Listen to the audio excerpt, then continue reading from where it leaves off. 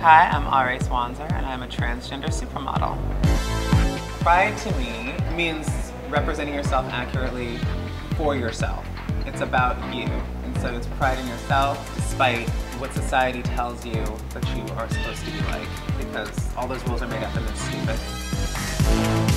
It's important to me that we break stigma with sexuality and pleasure because they're completely normal things that people have sold us on billboards and magazines for years, sexualizing everything. You can see a naked woman right now outside on a billboard, and it is wrong to be naked in public, which doesn't make any sense.